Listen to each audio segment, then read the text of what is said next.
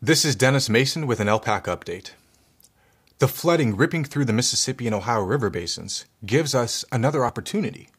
Do we demonstrate that we are worthy of keeping this republic and what that implies globally?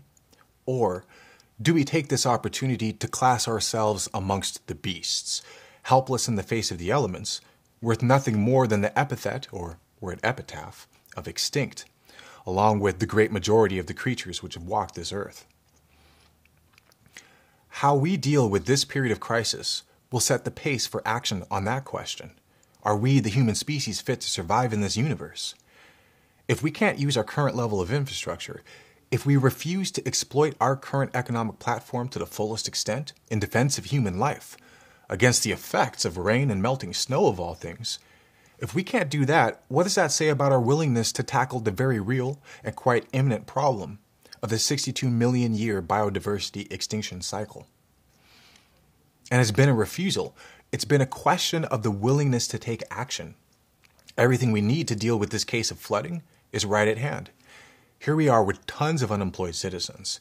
We have the institutional framework in the form of the Army Corps of Engineers to put them back to work. And we have the potential credit to reliably finance the mission in the form of House Resolution 1489. Now, setting this into action would set the momentum, set the pace to begin to address the biodiversity extinction cycle crisis, if we but do it. Let's look at a particular case, the Birds Point Levee in Missouri, where the Ohio and the mighty Mississippi meet. 3 states of our union border this junction: Missouri, Illinois, and Kentucky. Reportedly, the policy of the Army Corps of Engineers is to intentionally blow the levee if the river reaches a flood level of a half foot over 60 at the Gauge Up River in Cairo, Illinois. Doing this would ease pressure on the riverway as a whole. In 1928, the Corps designated the area at Birds Point as a floodway after attending to major flooding in 27. This floodway hasn't been used since 1937. Now, at the time, as FDR was taking the helm, the Corps was looking at the Ohio-Mississippi system as a whole, which is a subject beyond the scope of this present report, designing a water management program for the entirety of the riverway. Now, this was left only partially complete, with the lower Mississippi left unattended. Now, if the project as a whole, as started under FDR, would have been complete by 2005, where would we have been when Hurricane Katrina hit? Now, at last report, there's litigation pending initiated by Missouri, which would prevent the Corps of Engineers from executing their policy of water management. Now, this seems to raise a couple of questions.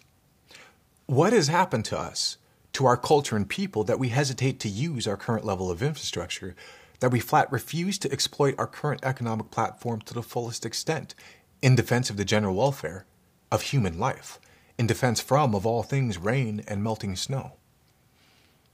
And as this particular crisis comes to a head, never mind the ongoing tornado season and the fires sweeping through the Southwest, both of which can have grave consequences on this fall's harvest if we refuse to act now.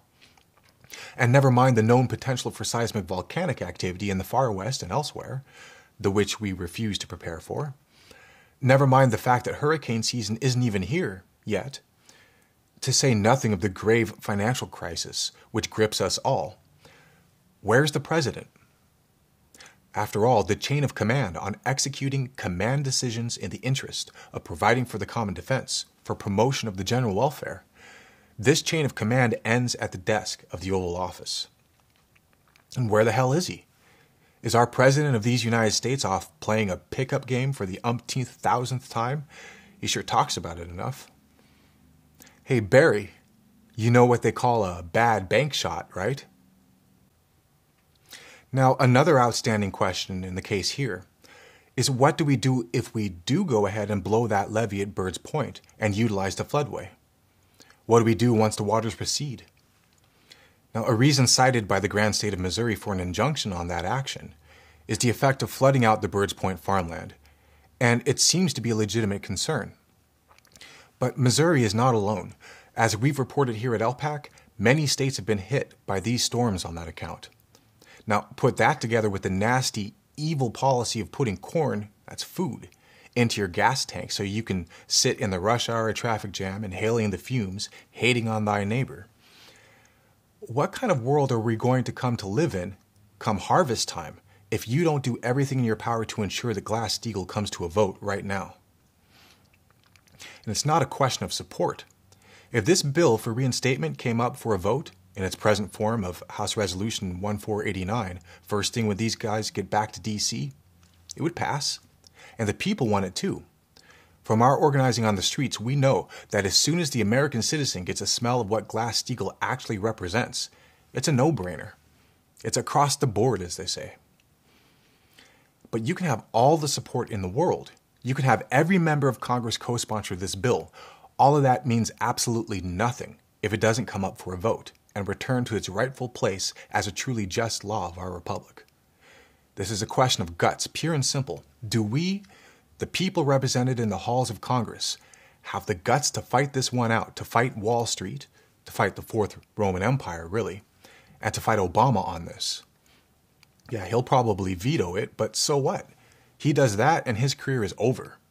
Here we are in a war against empire, as far as monetarism goes, and in a war against Gaia, a war to defeat that final plague called extinction. And the guy at the top? Well, he's nothing more than an empty uniform. As this crisis unfolds, he's just not there. I mean, sure, he'll be there physically. He'll give press conferences. He'll say what he thinks, perceives are the right things to be said at the right places. But today, as water pours into the breach, good people, our citizens, are going to get killed.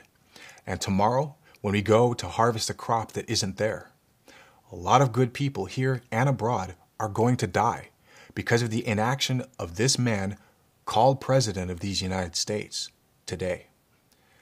Pass Glass-Steagall now. Throw this asshole out on the streets, and let's get about the business of this nation. There's lots to do and plenty of work for all of us.